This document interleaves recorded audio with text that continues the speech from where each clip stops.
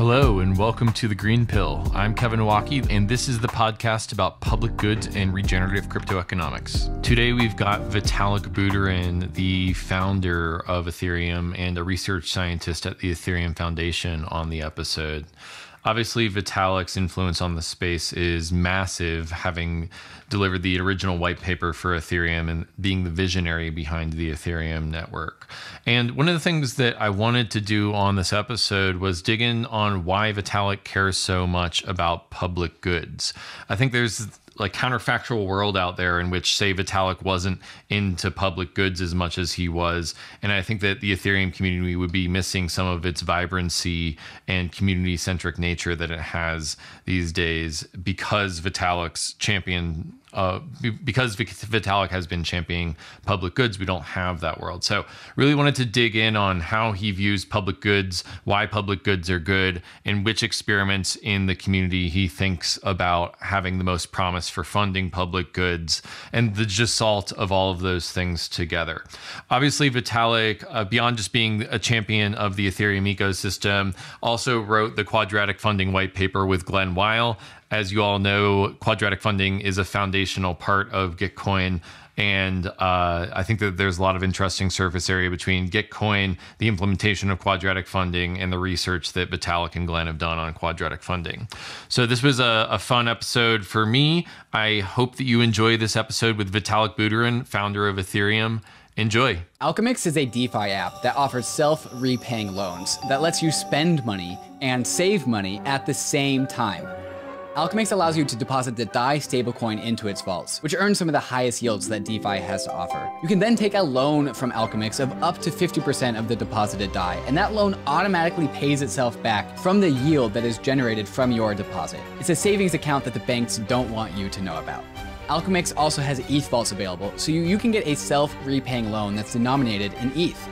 Coming up in ALCHEMIX V2 is a bunch of cool new features such as credit delegation, multi-chain expansion, and DAO revenue sharing and vote boosting. ALCHEMIX lets you get your interest payments on your deposits paid to you upfront. Check out the power of ALCHEMIX at alchemix.fi and make sure to join their extremely vibrant Discord if you want to participate in governance or have any questions about the project. Bankless is proud to be sponsored by UNISWAP. UNISWAP is a new paradigm in asset exchange infrastructure. Instead of a cumbersome order book system where trades are matched with other humans, UNISWAP is an autonomous piece of software on Ethereum that lets you trade any token at the current market price. No human counterparties or centralized intermediaries, just autonomous code on Ethereum. Input the token you want to sell and receive the token you want to buy. The UNISWAP Grants program is accepting applications for grants. Do you have something of value that you think you want to contribute to the Uniswap ecosystem? No matter how big or small your idea is, you can apply for a uni grant at uniswapgrant.org and help steer Uniswap in the direction that you think it should go. Thank you, Uniswap, for sponsoring Bankless. All right, welcome to the show. I am here with Vitalik Buterin, the founder of Ethereum and research scientist at the Ethereum Foundation. Welcome, Vitalik. Thank you, Kevin. It's good to be here. Great to have you. Vitalik, your background and how you came to found Ethereum is well documented in the Infinite Machine book and elsewhere. So in this space, I want to focus on your advocacy for public goods and your talk, Things That Matter Outside of DeFi, that you gave at ETHCC this year. I think that the natural starting place for me and you to start talking about these themes is Quadratic funding. Gitcoin Grants is built off of the research paper you did with Glenn Weil on Quadratic funding. How did you come to conceive of Quadratic funding with Glenn, and how do you see it evolving in the future? I guess Glenn originally came up with the idea for quadratic voting, he was one of the people who came up with that idea. Actually, there were it later turned out that there were a whole bunch of historical papers that pointed to very similar ideas, which actually happens really often for the best ideas. There's one from I think 1980 talking about why quadratic voting is like the theoretically optimal voting rule. There's a whole there might be a couple of other ones, but Glenn made kind of the best and most detailed exposition in I think it was a paper that he published like sometime between 5 and 10 years ago. And quadratic funding was an adaptation of the ideas behind quadratic voting to the context of public goods. So I think one of the really big differences between quadratic voting and quadratic funding is that in quadratic voting, the issues that are being voted on are still fixed, and you still need someone to choose what the issues are. And it turns out that there's actually a lot of power in being the issue setter, right?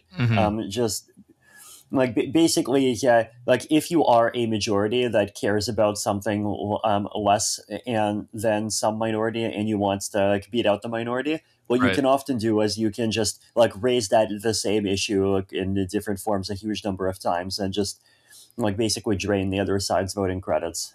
So quadratic funding is a bit different in that it's kind of fully a complete system, in that even the choice of questions is not something that needs to be kind of enshrined or like pre-mined or whatever word you want to use for that, right? Like anyone can create a project, anyone can contribute to a project, and based on the quadratic funding formula and based on how many people donated and how much, the projects get matched.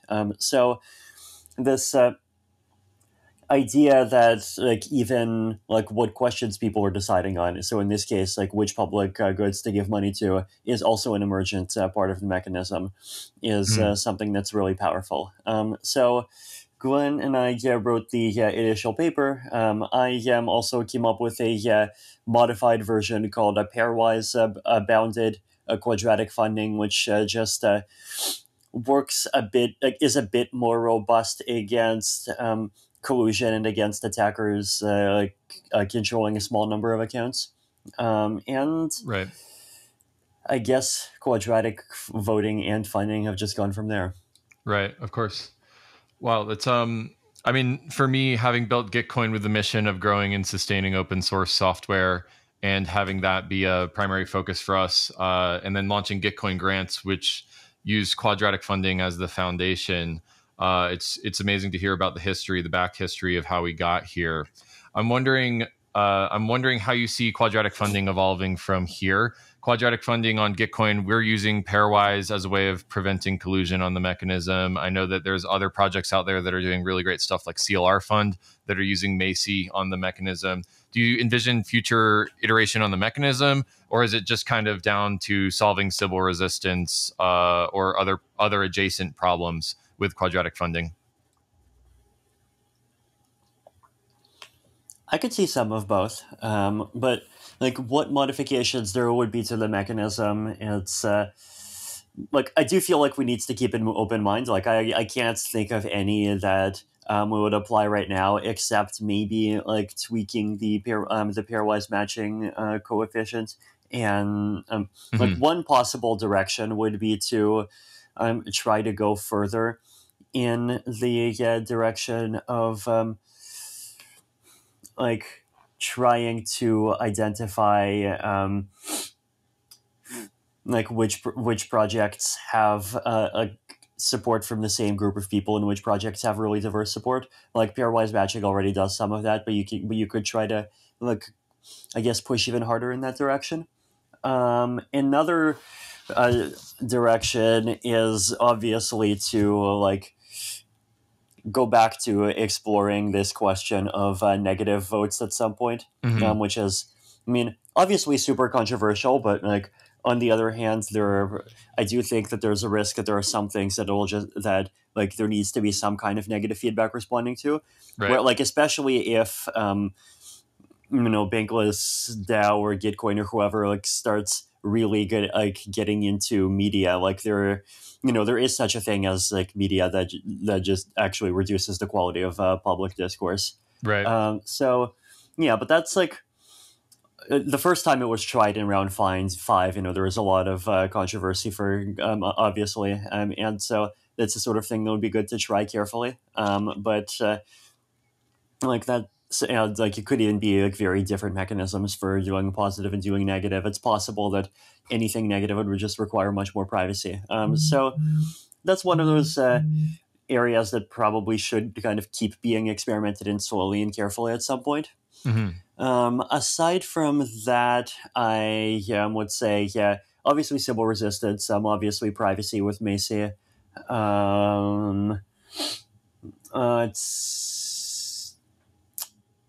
Yeah, I mean, otherwise it's just a bunch of small tweaks. So, like, I actually Right. think keeping the mechanism relatively simple and keeping the tweaks low is the right thing to do. Like, it just it builds more confidence. That kind of sets the precedent that the mechanism is what it is. Right. So, Amazing. yeah. Well, it's great to hear sort of that purview from the author of the Quadratic funding paper. One thing I wanted to run by you is that we're actually having a little bit of a hard time scaling the pairwise mechanism at Gitcoin right now because we're doing 700,000 contributions per quarter. And with pairwise, you have to pairwise bond each contributor to each contributor. Wait, And 700,000 contributions. How many contributors? I think it's on the order of like 30,000. I'll have to double check. But yeah, it would scale exponentially, I think, with the size of the contributor set. And Quadratically, it should be. yeah. Right? So, well, 30,000 by 30,000, that's still 900 million. Like, that seems like the sort of thing that, like, maybe you'll have to write it in, like, C instead of Python. Okay, I'll keep that in mind. We'll try and think if there are, like, algorithmic tweaks. Totally. Yeah, we're looking for, I think, instead of n squared, like log n or linear would be great. But yeah, C++ or maybe moving it to a GPU in memory or something like that is something that we'll be exploring in upcoming rounds. I mean, I think the other thing is that eventually, like with Macy, all of this stuff is going to have to be snarked, and so the efficiency will kind of go back down. So I do think that there is room for algorithmic tweaks of some kinds, but no, this is a good intellectual prompt. I will think about this more. Great. Well, I just found the exact number. It's 27,000 contributions or contributors in Gitcoin grants round 12. So amazing. Okay, so you have a lovely 27,000 by 27,000 matrix with 729 million entries, almost all of which are zeros. Yeah. Yeah, recording this for a broad audience, but to the engineers on the Gitcoin team who are trying to scale that, I'm sure they'll feel seen that we talked about this very briefly. Would love to zoom out and go from quadratic funding, which is I think where you and I have the most in common, to the entire set of areas where crypto and Web3 can be used for good and for public good. So I guess I want to know. Since I've been following you, Vitalik, and since I've seen your talk about crypto, you've talked a lot about public goods. I think as long as I've been reading your writing. So I want to know, how did you get GreenPilled? What got you into public goods? I think it was just looking at the crypto space long enough and seeing that. Like, there's basically these two big problems in the crypto space. Where one of them is that a lot of things that are public goods like really do get underfunded, and you see these crazy imbalances where there's projects that are spending hundreds of millions or billions of dollars on security or liquidity mining or whatever, but then like they can't grab together a few million to pay for some research or development. And then the other thing is that often when proper public goods don't get funded, what happens is that the market comes up with centralized substitutes, and you basically create an ecosystem that actually becomes much more centralized than it needs to be.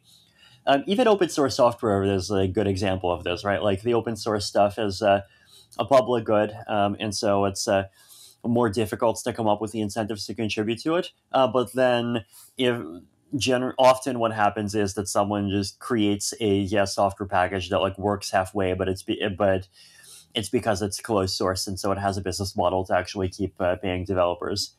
And trying to come up with a better solution to those problems was definitely something that I have been always, or at least for a long time, fairly passionate about. Another way to look at this is that I've been really interested in this concept of DAOs, and I guess DAC. Well, they were called DACs before. I called them DAOs to be more general. Decentralized autonomous corporations or organizations, and figuring out how to actually do decentralized governance, like what sane decentralized governance mechanisms would look like. And it just so happens that like funding public goods is like one of the most important governance problems, or at least one of the most important things that any sane governance mechanism would inevitably end up doing. And so to some extent, they just end up being the same problem. So, I mean, it's amazing to hear from you the example of open source software, because that's why I founded Gitcoin, was to grow and sustain open source software. And I think that the underfunding of our digital infrastructure leads to these systemic imbalances between people who can create value and those who can capture value. So I guess I'm wondering, what do you think the end game is for crypto and public goods? Like, do you think it's possible that we'll do a better job of funding the underfunded public goods in the Ethereum ecosystem? And what would have to be true to expand that out to all digital public goods, or maybe all public goods in the world using mechanisms that have been innovated in crypto? Yeah, it's a good question. I do think that more going out further into more and more digital public goods is important. I guess the two main challenges that you're going to have, one of them is scalability. I mean, actually, yeah, I forget. It's the new the D grants. Was it on Polygon right now? Or yeah, it can be deployed to any EVM compatible network, but it's on Polygon, right. Deployed to any EVM compatible, right? But basically, I think even the layer 2 needs to keep getting cheaper, right, and keep getting more scalable because the crypto space, I think, is made up of fairly wealthy people who are fairly comfortable paying transaction fees that are quite high by most normal people standards, but people outside the ecosystem are not. And I personally do actually believe that doing the Macy thing and actually sticking kind of the encrypted record of the votes on chain is something that's really valuable. It really improves the security properties of the whole system. But it it needs to actually just be made technically sustainable. Right. And then the other issue would probably be let's see. Well, one is just that people outside the Ethereum ecosystem are less familiar with quadratic funding, and the other big one is that blockchains have these very big pools of money that are almost seeking for a credibly neutral way to deploy them. Right. It's for a big project, it's easy to come up with a $500 million. It's harder to come up with a mechanism for figuring out how to spend it that the community would actually accept. And that's not a problem that's not the problem that most people have, right? Most people don't even have the way of getting $500 million. I guess governments have local taxation and all of the all of those things. Though even there, you'll have to get pretty far before people are going to be willing to experiment on the same scale as I think even the Ethereum ecosystem itself is willing to experiment. But maybe it can happen. I mean, if it does happen, then great.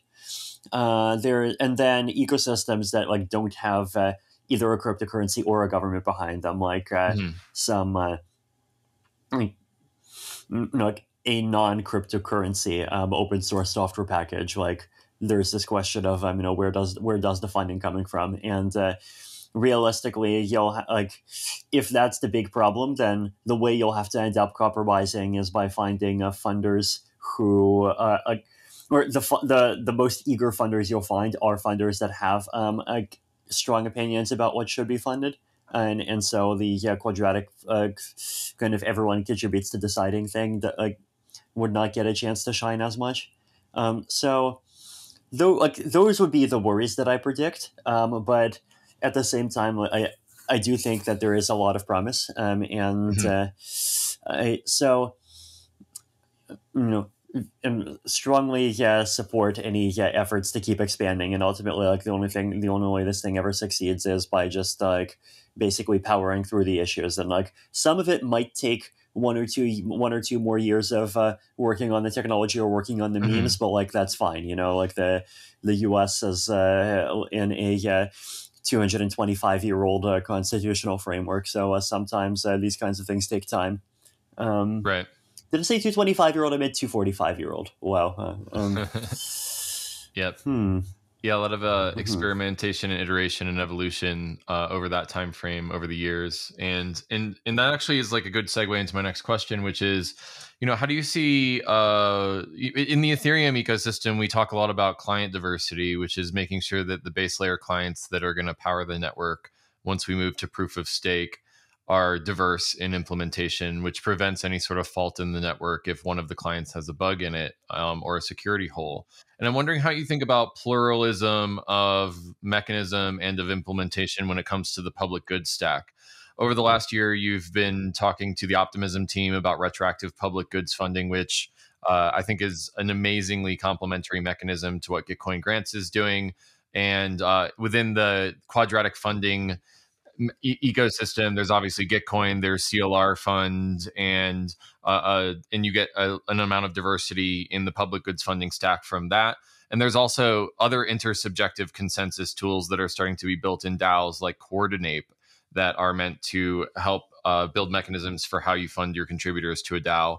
I'm wondering how you think about pluralism of mechanism and of implementation in the public goods funding stack for the Ethereum ecosystem.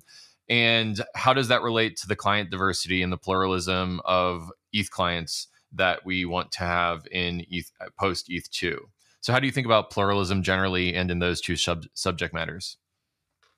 Actually, like there's two different types of contexts where pluralism is important, right? Like one of those contexts is where something that's too powerful going wrong can cause a lot of problems, and the thing that you're risking from not having pluralism, like basically just is like this kind of this downside risk from one thing being too powerful, and then the other situation is where your risk is missing out on an opportunity to do something right.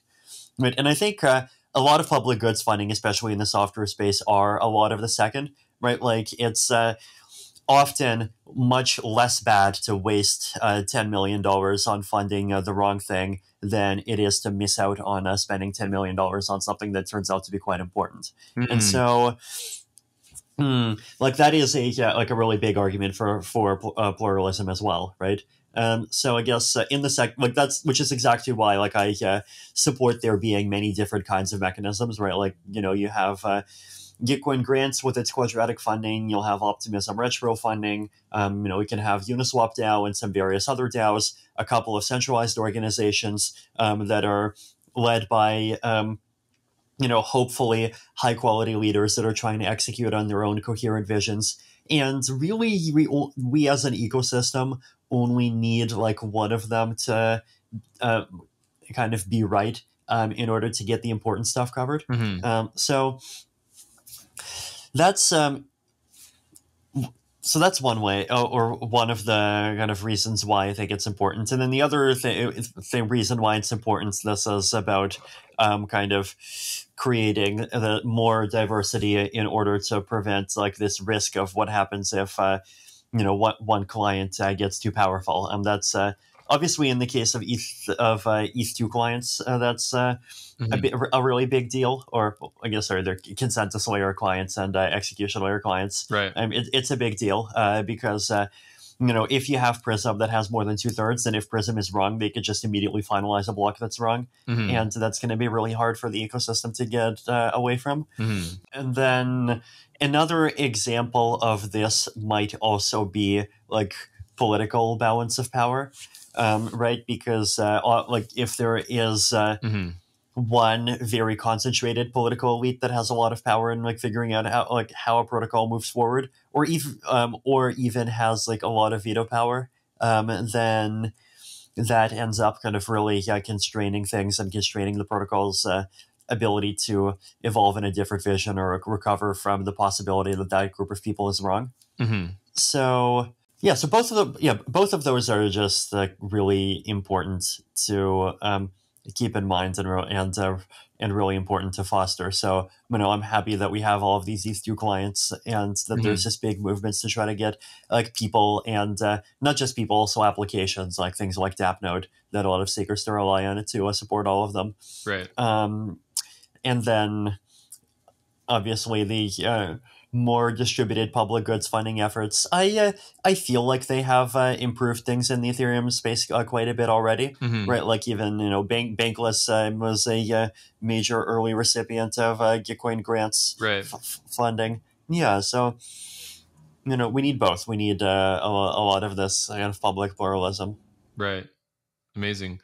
Yeah, I'm wondering, other than the mechanisms that I mentioned, which, just to refresh the audience's memory, were retroactive public goods funding, Coordinate, CLR fund, Gitcoin grants, Quadratic funding.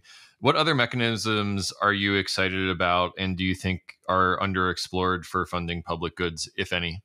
One of the ideas for public goods funding that does not depend on a central funds allocator that I've tried to push on a couple of occasions is like actually doing a better job of having using NFTs to fund public goods. Yeah, like like so far it feels like we have these really expensive NFTs that often support things that like are often actually interesting and fun. But it would be cool if we have the NFTs that support things that are interesting and fun, but also meaningful.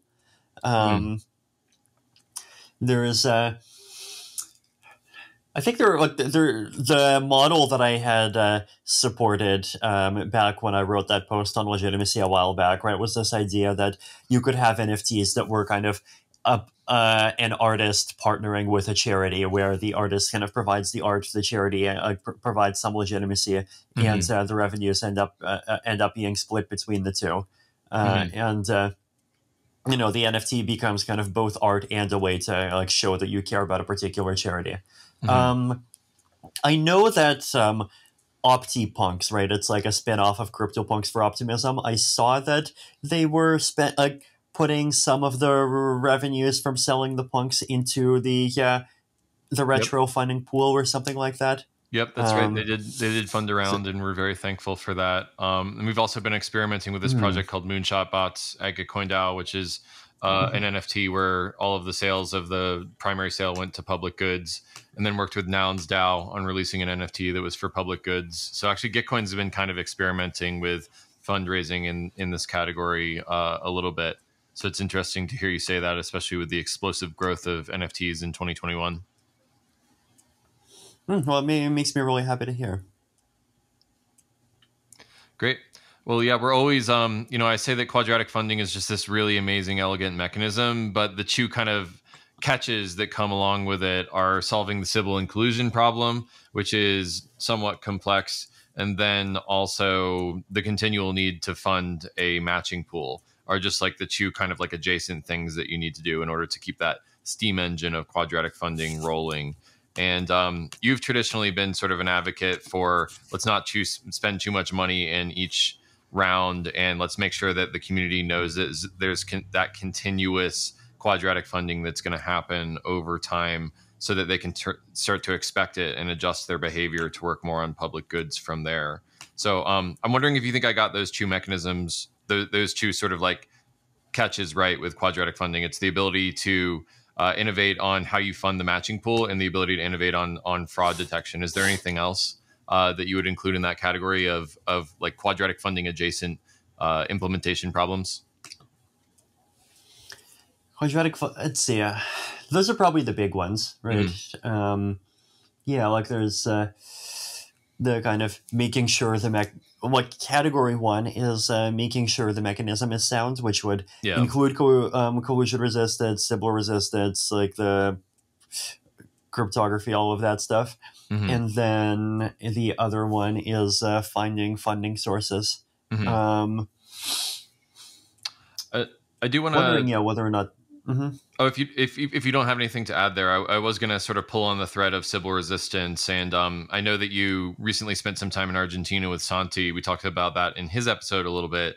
Proof of Humanity, I think, is an amazing protocol for creating Sybil resistance on the Ethereum ecosystem, and I'm wondering what you think the ecosystem, what kind of new mechanisms the ecosystem could invent once Sybil resistance has proliferated across the ecosystem. So basically, moving from one token, one vote DAOs, which I know you've said one-to-one coin voting can be plutocratic, to more one human, one vote type systems. How excited are you for Sybil resistance to be widely available, and what kind of new mechanisms do you think that will enable in the ecosystem? Lots of things in governance, definitely.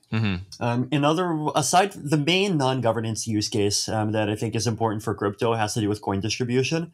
I think that there is right now, obviously there are airdrops, but also there's a bit of a backlash against airdrops for a couple of reasons. So, like, one is that they don't discriminate between people who like, actually care a lot about a project and people who like barely care at all.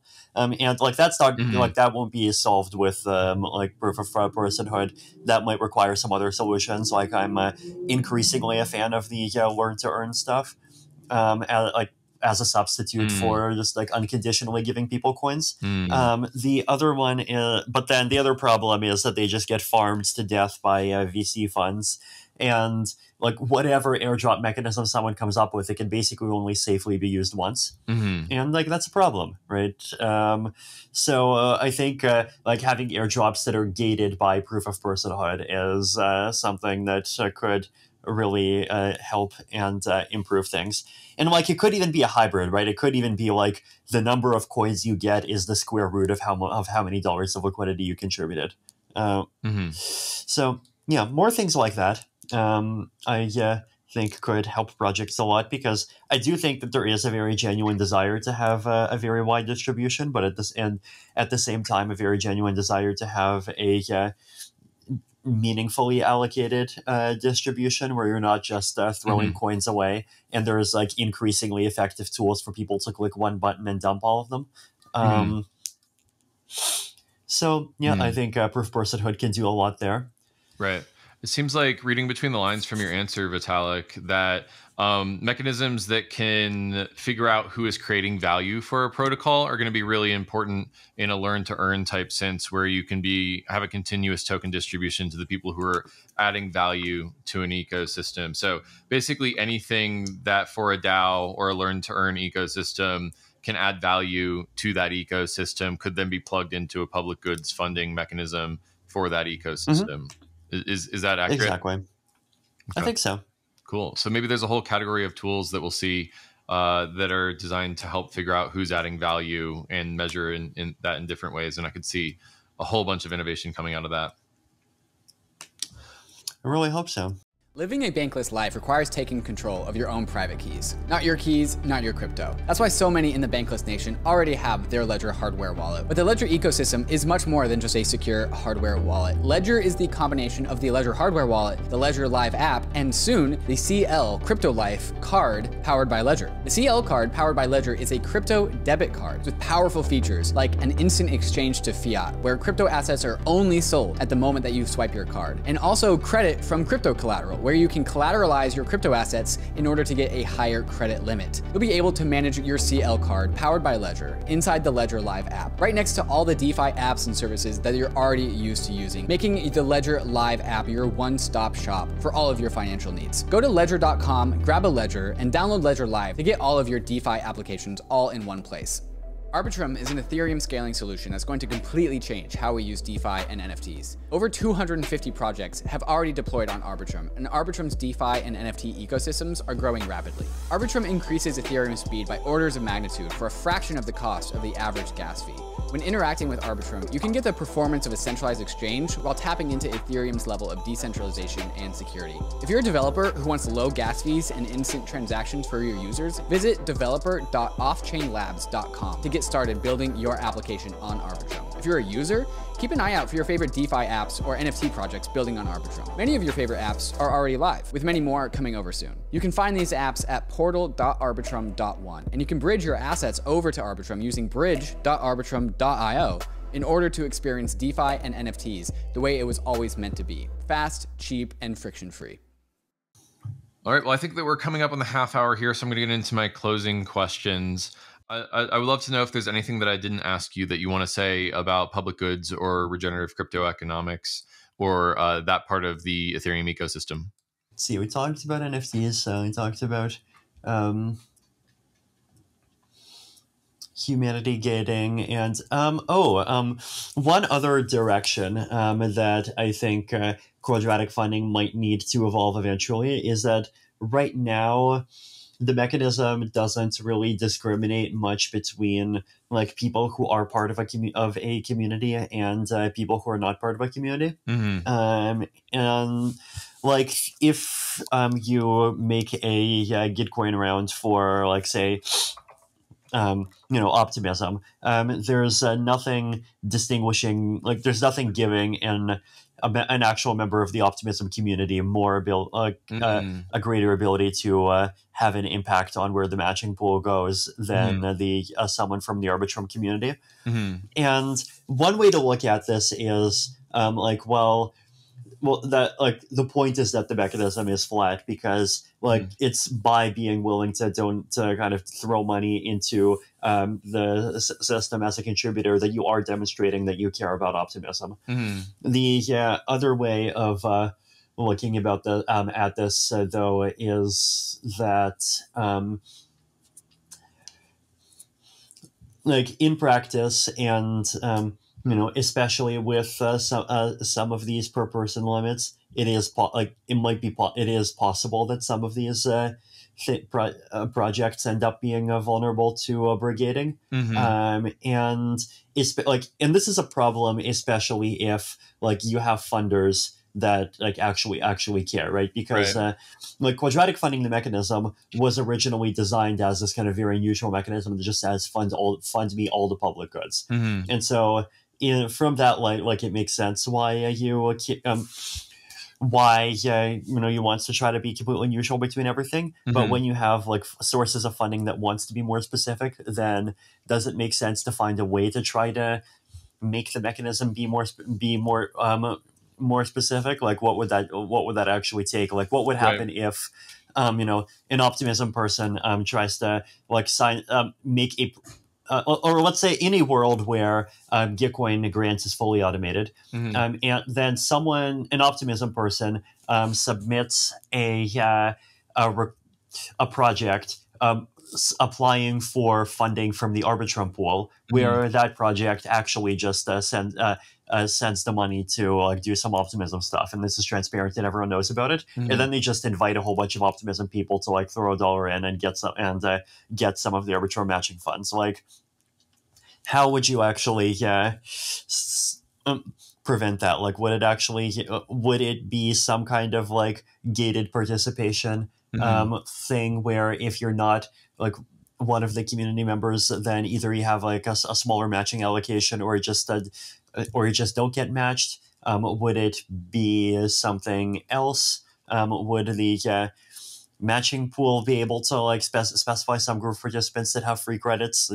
I don't know, but that's just one of the things that would be interesting to look at eventually, right? This, I think, gets into the broader this question of we talk about there's this binary of private and public goods, but the reality is that nothing is fully private or fully public. There's medium scale public goods that benefit some people but don't benefit other people, and then there's people and sources of funding that care about some ecosystems and not other ecosystems, and how to actually create mechanisms that care about all of those things. It's going to be an interesting challenge, I think, but I think it's also a really important one. Right. Well, yeah, I think that's a really important one. As Gitcoin Grants has, we've been scaling vertically, which means bigger matching pools, but now we're starting to scale what I call horizontally, which is out into these other ecosystems like Uniswap, and then Polygon, and then we've also been doing cause rounds for climate change and longevity and journalism. And I do think that being able to figure out whose voice matters within the public goods of each of those ecosystems, now that we're not just having general public goods, is the problem I heard back from you, and that's an interesting problem to solve. But I want to tug on the. Sorry, go ahead. No, you go ahead. What are we talking on? Yeah, I just wanted to tug on the sort of binary between public and private goods. And one of the things that I've been struggling with from a governance perspective is that a lot of these projects that are on Gitcoin are public goods in some way or private goods in another way. And I look at these things as maybe a double-sided or triple-sided marketplace in which one side of the marketplace is a public good and the other side of the marketplace is a private good, something that you have to pay for. And, the example that I would sort of use is, I think ENS, the ability to find anyone out there and figure out what their ETH address is based off of a name that you can remember, I'm Milwaukee.eth, and being able to find me, that is a public good. But the ability to write to the ENS system costs ETH. And so on that side of the market, it's gated by some amount of money, it is excludable and it is rivalrous. And so I'm wondering, how do you think about that spectrum of pure public goods and private goods? And is there capacity for nuance in how we fund these public goods? And, how do you think about that? Is it a binary or is it a spectrum to you? It's definitely a spectrum to me. Okay. Yeah. No, I think it's, again, it's definitely a spectrum. I think it's not showing itself as a spectrum yet. And the reason why it's not showing itself as a spectrum yet is because the amount of funding that's there for public goods, it's still nowhere near as high as it should be. And so when the funding is scarce, it just gets distributed to the things that really, really need it the most, which are these very pure and very underfunded public goods that just have no chance of having a business model otherwise. But as the funding increases and as the ecosystem saturates a little more, I think it fully makes sense for public goods funding mechanisms to also intervene in places where there are kind of mixed public and private concerns, right? Eventually, if if an entire government starts running on quadratic funding, then maybe yes, it should just give subsidies to businesses who take more effort than others to make sure that their products are environmentally friendly, or to health insurance companies that do more to ensure that their offerings are fully universal and open to everyone. That's in the real world there are a lot of mixed private and public goods like that, and I think that's definitely part of the complexity of the world that we're trying to build for, which is totally fine. So what I heard there is maybe a crypto economic incentive for things that businesses may have externalized, things like environmental impact or access to healthcare to people who are not profitable, adding a crypto economic incentive to not externalize those things and to bear those costs, and using quadratic funding mechanism as a way of creating that incentive. Did I hear that correctly? Yeah, exactly. Okay. Yeah, one of the things that we've been talking about in the regenerative crypto economic space is sort of defining an impact DAO as anything that has a net positive impact on the world, whether that's a financial, social, or other type of impact on the world. And I'm wondering what you think of that definition of building what I'm searching for is an atomic building block of regenerative crypto economics. And the best I've come up on is one that has a net positive impact and externalizes good for the world. What do you think about that definition? And can we build a composable building block for more regenerative systems? And how would you define it if not?